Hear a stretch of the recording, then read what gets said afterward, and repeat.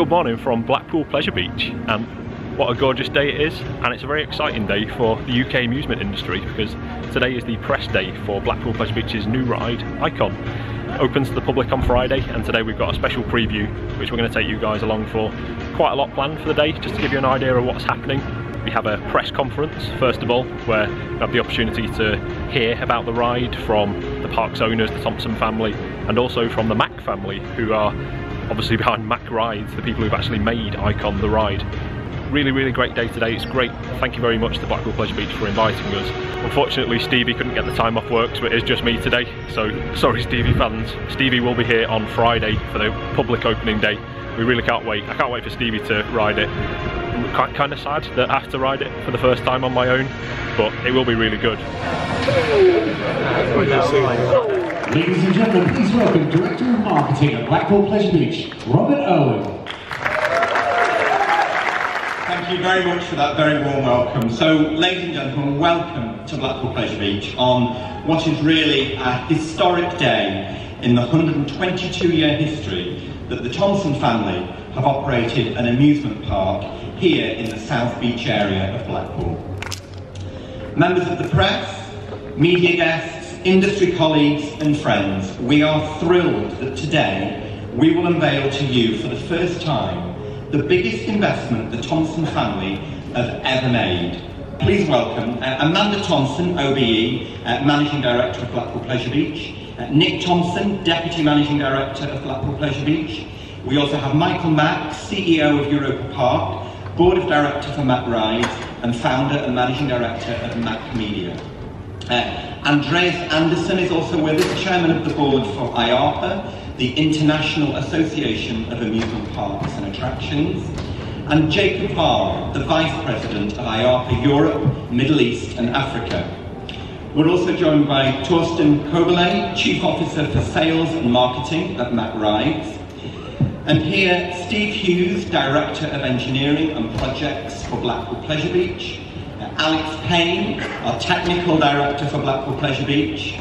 I'd also really like to welcome Andy Hine, who is the Chairman of the Roller Coaster Club of Great Britain. Also Paul Burton, who is the Chairman of the European Coaster Club. And last but of course not least, Glenn Robertson, composer for what is the Icon soundtrack. Ladies and gentlemen, welcome to our spokespeople. Mr. Simon Calder, I can see your hand up there. Good morning, and thank you very much indeed for this great opportunity. Just one quick question. I'm not sure if one of your technical people could kindly answer it, but it says on the information that I've been reading very assiduously, the velocity of launch is twice that of the launch of a commercial airliner. Can you please explain? Thank you.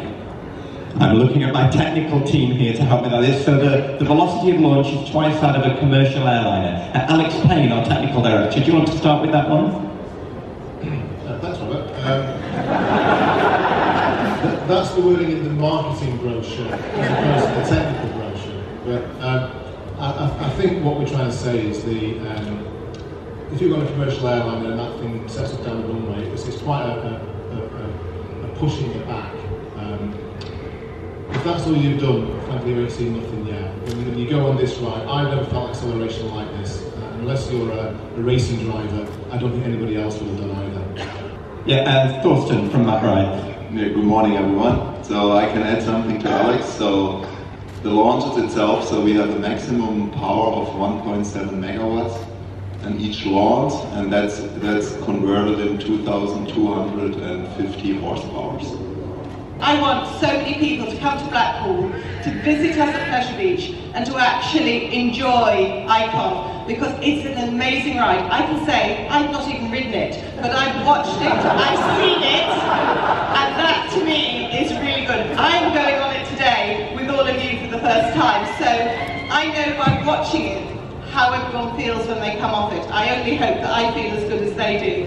But most people who know me know that I'm not the biggest fan of roller coasters, but what I am is I got taken all around the world by Jacob Varr and Andreas, and Michael Mack as well, and they made me test rides all over the place to make sure that the ride that was created here for us today was something that had a little bit of everything that I loved in it too. And certainly Nick, my brother, he went all over, really ensuring that we got the ride that's going to thrill you all so much today. Please, anyone, if you've got a question. I think we've got a question at the back here, thank you. Yes, thank you. Just picking up on that. How important is this ride to Blackpool as well as to the Blackpool Pleasure Beach? I'll take that one. I think it's essential for Blackpool because I'm a huge fan of Blackpool as a resort, and I think that reinvesting in our town is really what we need to do all the time, because we need to change Blackpool, we need to make Blackpool great. It's always been great, but it just needs to move up a notch. Each year we have reinvested everything that we could possibly reinvest in this town, and I think really our family has been reinvesting in Blackpool for many, many years, and the audiences and the people are coming back in their droves, and thankfully we have sunny May days. May days might not be holidays, but they're here and they're sunny, and I think there's no better place to be than Blackpool on a sunny day. And really, truthfully, I hope you all have a fantastic time, not just here at Pleasure Beach, but your time in Blackpool as well, because Blackpool has so much to offer. There's a little bit of Blackpool in everyone, I believe. Robert, can I add to that as well? The thing is with Blackpool, it's very, very historical, but the Pleasure Beach in itself right is one of the most historical amusement parks in the world. And when you look at the DNA of the park, it came from Coney Island, you know, with the switchback railway, developing on through to some amazing rides. The first looping coaster within Europe. You know, the Avalanche, another great Mack ride celebrating 30 years at the Pleasure Beach. But there are two amazing families that are involved with this. The Thompson family, that have been there from pretty much day one, but also the Mack family, that creates some of the most amazing roller coasters in the world. So from our point of view, from a roller coaster enthusiast point of view, this is the Mecca. This is iconic in itself. Not only the ride, but the park. So to see this investment of 16 million for a ride of this size is breathtaking. And, you know, for you guys, we've got to say thanks, because, you know, it's going to be absolutely an amazing ride, not just for Blackpool Pleasure Beach, but for the UK and the amusement park industry as well. So thank you. Thank you, Paul. So yeah, what was the process behind picking the architecture design that you did for Icon? Okay, I can tell you that I have the most extraordinary dreams, and the weirdest things happen in my dreams. It drives my husband mental because I wake up in the middle of the night and write ridiculous things down. But initially, it was all about the birth of this ride, and so I thought that it was probably a really good idea to have a nice cherry blossom tree blowing in the wind, and that's how it all started in my mind. Now Nick will tell a totally different story. He'll tell you it started in the ride manufacturers and how he created everything. But the theming and the thought behind it all stemmed from a cherry blossom tree blowing in the wind and the ground cracking beneath it and shards of steel coming up, a bit like what you saw in the commercial earlier. And that's really how I conceived all the styling of everything. Because I can't say I designed anything, I styled everything, and I think that's the difference. We don't necessarily theme things. Obviously we have Wallace and Gromit, Alice in Wonderland and Valhalla and Nickelodeon Land. They're heavily themed parts of the Pleasure Beach, but this is very much styled, and I think that's the way Blackpool Pleasure Beach has been for many years, and we have a lot of superb architecture here. My grandfather was at university in Chicago with Frank Lloyd Wright, so he was very involved with architecture. So I think having really interesting architecture means a lot to the family. Thank you. Nick, can I just bring you in? Just following on, if this was part of your question, the creation of the ride first started possibly around as early as 7 years ago, when the new development of relief coasters started, which was the inspiration. And following that, myself and the 5th generation of the business started going around looking at coasters around the world with the new style and the new developments in technology that have been created. And So then we went out to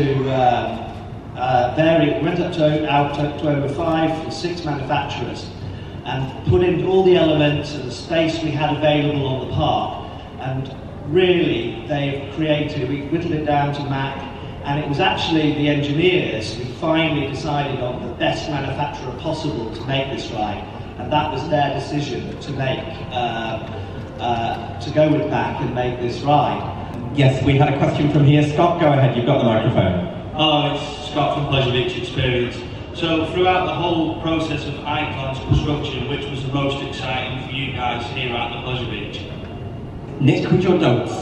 Steve, go ahead. Today.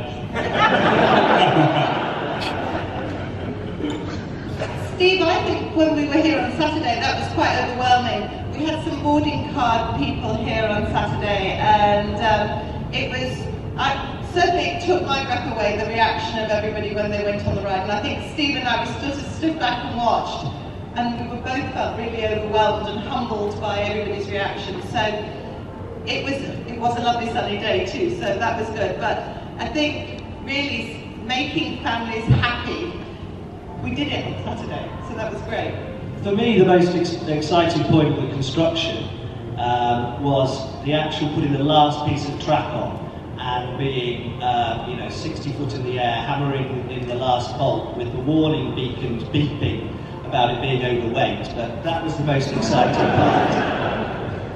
Alex Ridley from Manx Radio and the Isle of Man. My question's for Nick and Amanda, really. When it comes to the design process of this ride, in comparison with your father designing the big one, which was him effectively working with Aaron, how has it been, this collaborative effort between the two families? How has it differed compared to working on the establishment of other rides? Well, as I explained earlier, it was a long, long process with loads and loads of designs from different manufacturers, and we whittled it down to 2, and then the engineers went out with me to all the manufacturers, and it was the engineers, Director of Engineering, who they decided which manufacturer was the best from their experience of touring around all the factories and witnessing the experience of seeing everything built and the quality of the engineers in place. So that obviously was Mack, and that's how we came to the final decision. But we have, I think, another 3 or 4 Mack rides here, so we're very well aware of the quality of their rides. But also, it's very, very important to us to have such a good working relationship with the manufacturer. The Mack family and the Thompson family have worked closely together for many years. Not only have we bought rides from them, but also family members have worked for them. I personally worked with the Mack family for 13 years, producing shows for them. So I've known Michael for many, many years, and we have a really, really good, strong relationship. And Magnus, my nephew, he worked in the Mack factory actually on this ride as he's studying engineering.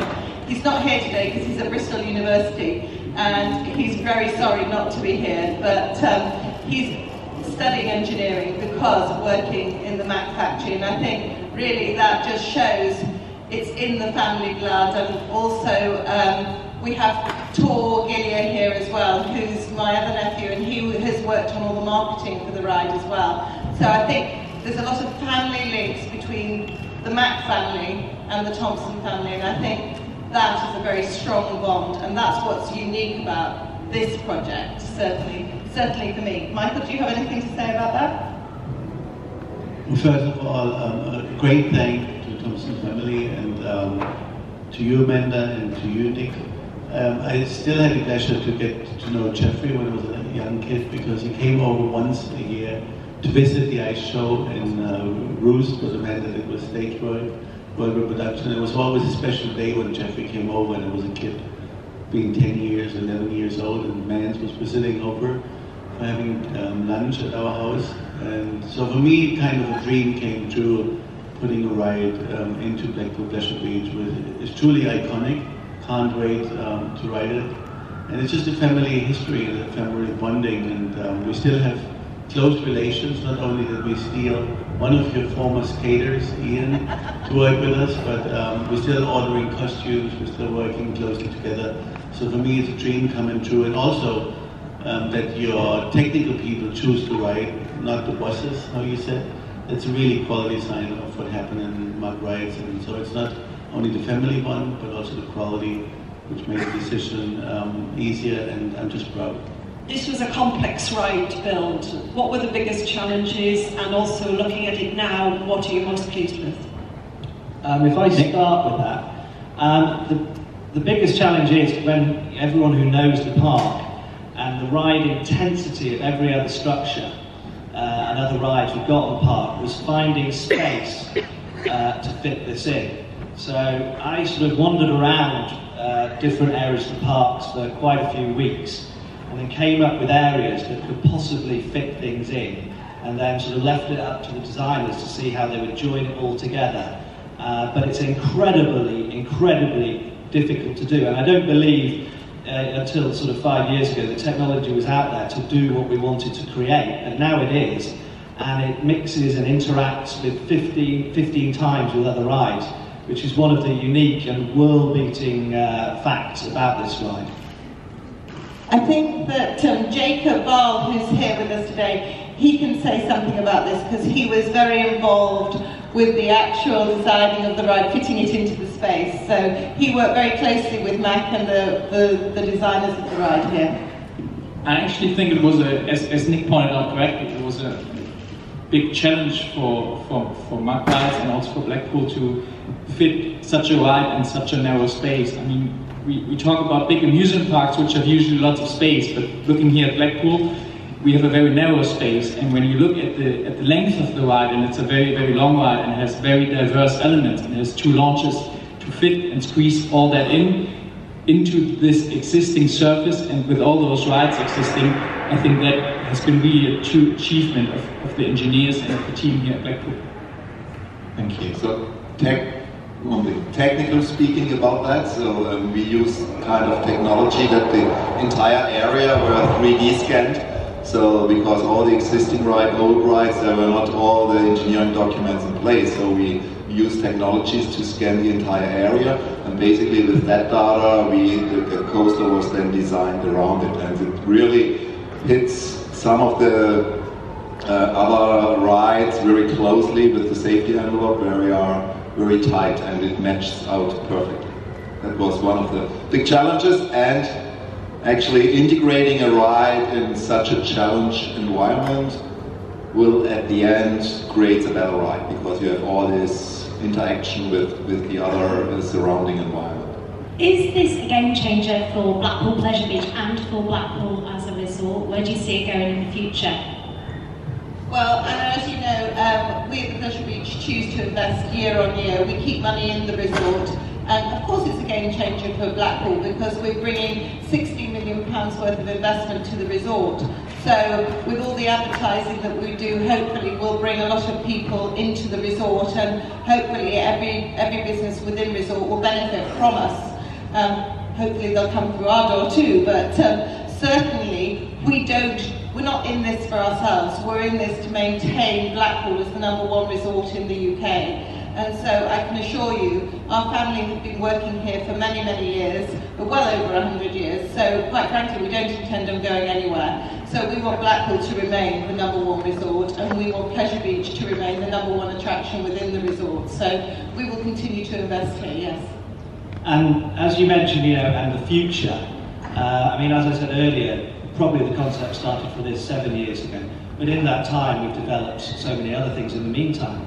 But I know from working with my son Morgan, who's working here since he was 12, and visiting parks around the world and talking to other manufacturers, I have about another 3 ideas for the next rides coming up, which will take us into another 7 or 8 years in the future. So don't worry, there's ideas there for the future.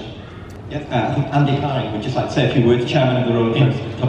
In response to that question, from a coaster enthusiast point of view, the new ride is attracting great interest, not just in the UK, but from worldwide enthusiasts. And people are waiting for the opening now so they can come over from wherever they are in the world just to ride it.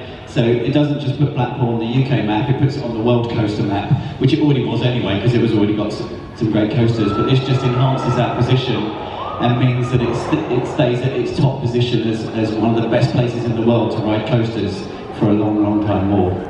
I'm Chris from Backseat Blackout. What was your biggest inspiration for designing Icon? The biggest inspiration for designing Icon? Do you mean? The Thrill Seeker, that was the biggest inspiration. We wanted to bring thrill seekers back to resort because we'd spent a lot of time developing family entertainment with Nickelodeon and family rides with Wallace and Gromit. So we wanted to target the thrill seeker. And so that's one reason why we brought Icon to this resort. Is there any particular rides or roller coasters in the world that you kind of looked at and thought? Well, I suppose, I don't know how many years ago it was, but the first relief coaster was the first twinkling of an idea of a different element which hadn't been done before. And I think that would have been Cheetah Hunt at Busch Gardens. So that was the first inkling of any inspiration. So I've just come out of the press conference. It was really interesting to learn about some of the facts behind the ride and some interviews with the characters involved throughout the development of the ride. We're just being escorted through the park now for the official opening ceremony of the ride, which will be conducted by the Thompson and Mack families. Well, a very good afternoon, ladies and gentlemen. Welcome down here to the ride launch for the press and media of Icon, the ride down here. We have now invited the families up to cut the ribbon and open Icon officially for the press and media. So if I can get a countdown from you guys and helping out, and we can count down from 5. Are you ready? Here we go. 5, 4, 3, 2, 1. Ladies and gentlemen, Icon, the ride is now officially open. Let's give a massive round of applause to the Thompson and the Mack family. What I'd like to do now is invite the families to head on down and take the first official ride of Icon. Here we go, folks.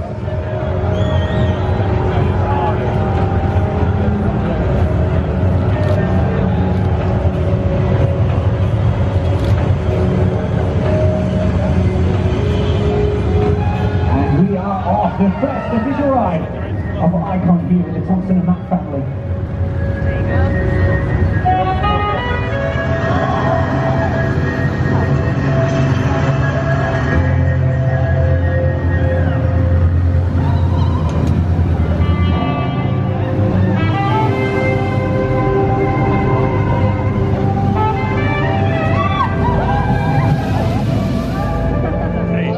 Time for us to have our first rides on Icon now. Beautiful vantage of the coaster as we head in underneath the main entrance sign. Be careful not to fall down the stairs while I'm vlogging.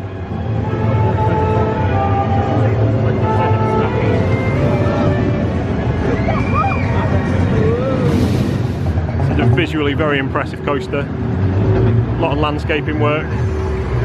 General feel around the area has been completed. As we see the Thompson and Mack family just disembarking the train after their first rides, and we are on our way now for our first rides into the station itself for the very first time. Really, really well decorated. It's beautiful in here. Love the lighting, the effect of these mirrors on the wall.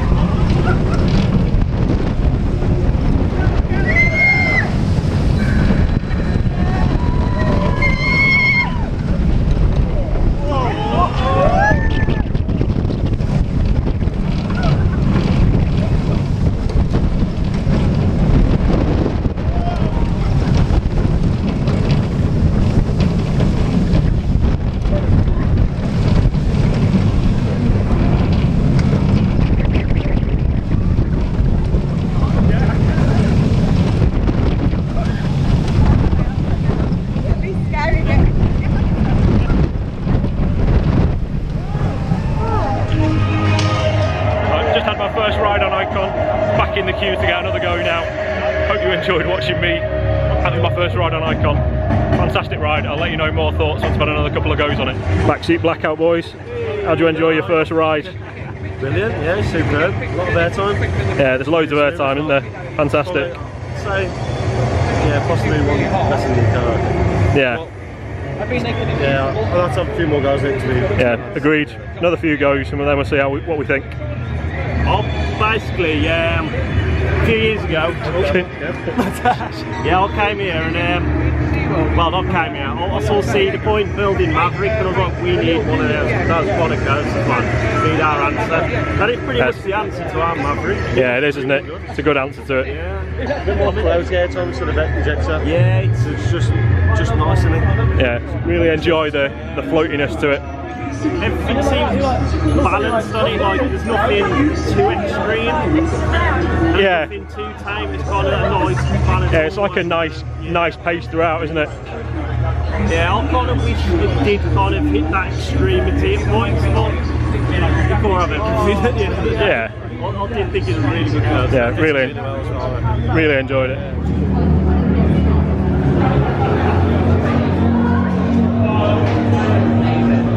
Can't wait to try this though.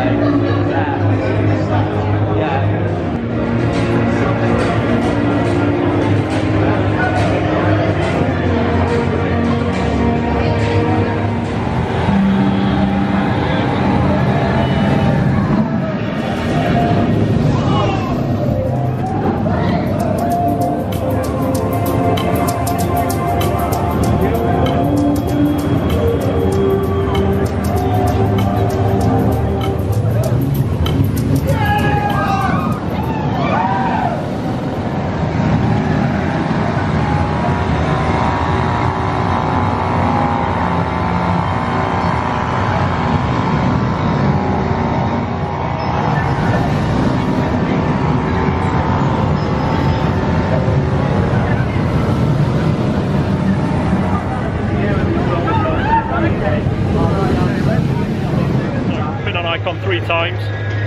Twice in the kind of second car close to the front of the train, and once on the very back row of the train. Absolutely incredible on the back, especially. Overall though, really good ride. I wouldn't say it was too intense. At no point during the ride does it feel really intense. It's just really fun throughout the ride. Throughout the ride you feel this great feeling of freedom, as if you're able to move around the car and put your arms up. Especially if you put your arms up, you feel really free in the train. Being photographed by PBE. Might go and have another go in a minute, I'm not sure yet, but as I was saying, just absolutely unbelievable. Really enjoyed it. I'm not sure where it ranks yet. It's definitely up there as one of my favourite coasters. There's a favourite element of the ride, probably the acceleration as you hit the second launch and go up into that Immelman. Before you know what's going on, you're kind of on the inversion and then heading back down again into the second part of the circuit. Just really enjoyable, great fun ride.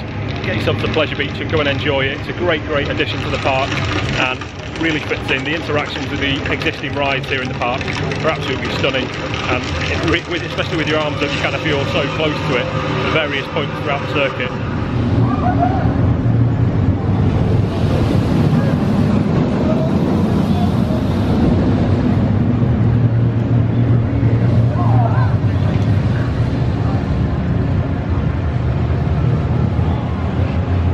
Quick look around the Icon merch.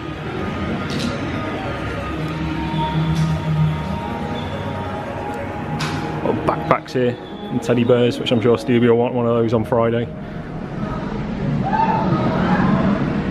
Got various different bits of merchandise for the other roller coasters in the park as well. The Grand National, for example, there. I like this Icon print that shows the layout of the ride and how it interacts with the other rides. It's really good. Magnets and steel water bottles, a chocolate lollipop there.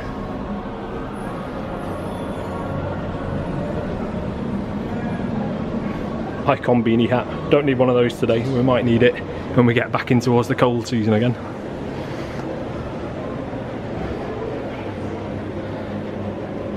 And coasters for the coaster, and that looks like a lovely warm coat.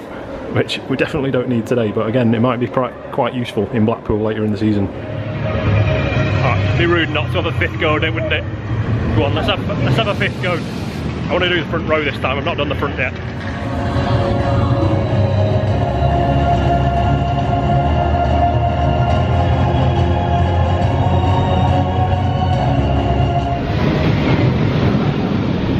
So, having ridden Icon 5 times now, it's getting up there. It's getting up there as one of my favourite coasters.